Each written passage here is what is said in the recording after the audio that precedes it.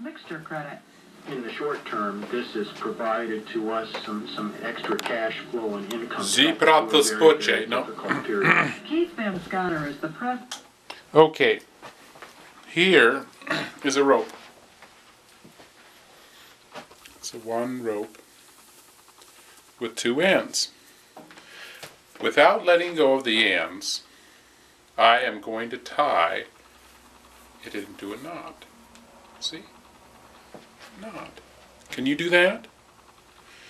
Let me do it one more time.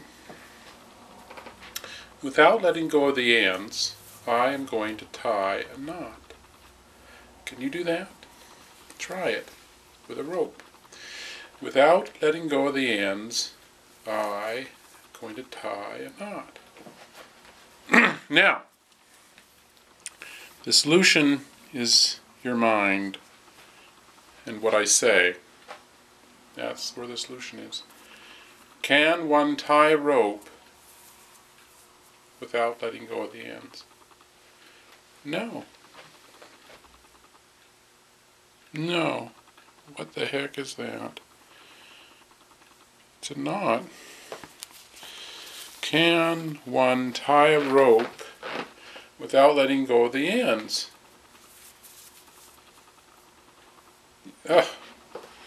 No one can't.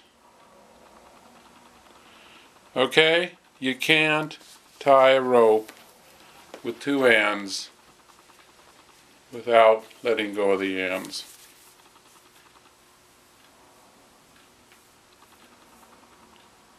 Alright. You try it.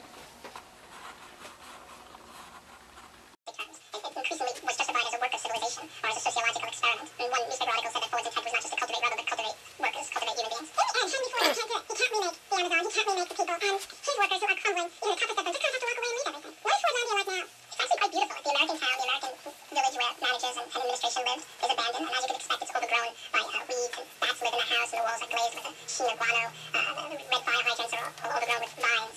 You know, it's such a bitter because Michigan industrial town in the middle of the jungle. For years, the residents of Fordlandia believed that Ford would come, kind of like Jesus or something.